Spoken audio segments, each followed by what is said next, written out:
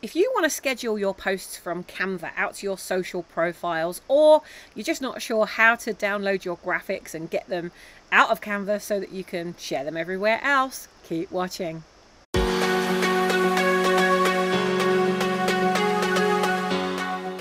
If you're wanting to use Canva to schedule your posts, or you're wanting to download your Canva graphics so that you can upload them directly to your social media platforms, I'm just going to show you very quickly how you can do both of those things, just in case you're not sure.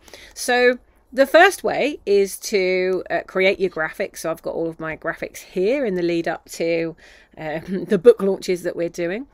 And so what I'm going to do is I've created my graphics. Let's assume you've created yours. What you're going to do is you're going to go up to the top button here where it says share. So what you can do is you can either download. So if I click on download, I can choose which pages. I can click that there, which deselects them all. So I can now choose page 1, 3 and 6 if I want to, or I can select all pages and download all of them. Click done if I want to select all of them. You can choose if you're going to have a transparent background, but if you've got images that have a full image in, there's no point in doing that.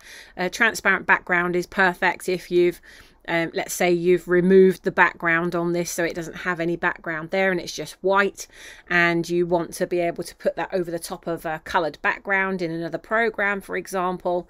That's, or a logo. Say you've created a logo, you want to export it as a PNG so that it has no background to it with a transparent background. So that's a good way to do your logos. But for now, because I've got images that I haven't got anything transparent on it, I'm not going to select that.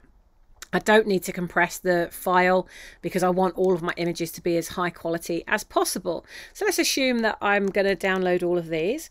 So I can now click download, and that's going to, I'm not going to do it because I've just done that. That's going to download them all to my downloads folder or wherever it is that you choose to download it. The other option is to go back to share, and you'll see that there are some examples along here. So if you're wanting to share a link, for example, say I wanted to share this with one of my members or a member of my team, and I want them to go and critique it for me, then I can send them a public link, or I can choose, I can say I'm going to click that and that's only going to go to my team. So I can copy the link, send it to my team. No one else is going to be able to access this file. Or I can click anyone with the link, which I've created a whole bunch of templates before. You know, when we do our mastermind days, quite often I'll just jump on here. If a member's talking about doing something, I'll whip it up quickly, and then so I've started the process for them. So all they've got to do is then go and continue the process or fill it in or write their content over the top.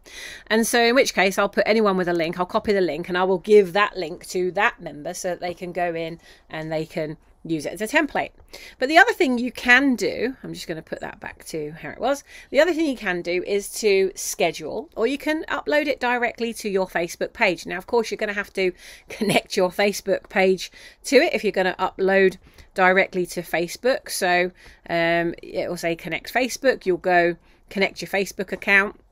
Most of the time it's already connected, just as you see here. So I'm going to continue as Sammy Garrity, and I can choose, as you can see out, there's a few pages that I'm managing here.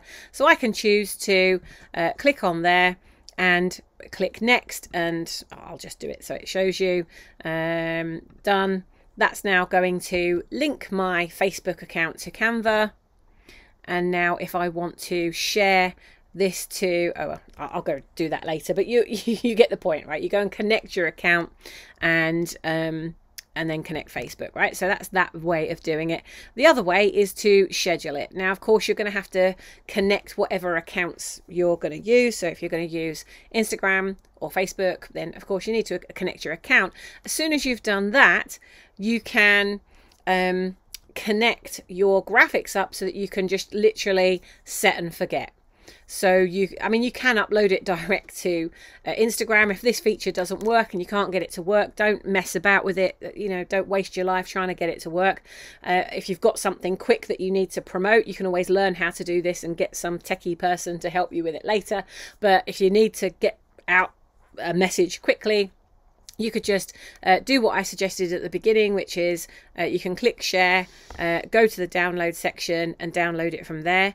Or if you have connected them up, you can share on social and you can connect it to any of your pages, your LinkedIn, your Facebook, Pinterest, where you can see all of the ways that you could share it there. So it's just a case of when you click on it, it's probably going to ask you to connect your Pinterest account, for example. So you just go through, and if you want to connect it up to all of your social accounts, go connect them up, and then you'll be able to share direct from Canva in future, as opposed to having to download it and then upload it to each of your accounts. This is a great little feature that you can use that will make a huge amount of difference to your time management, and of course the whole set and forget process will be really much easier for you, especially if you're coming up to a launch and you want to be able to, like we'll set everything up so that it goes out automatically, which then gives us plenty of time that our social channels are being populated while we're being interviewed.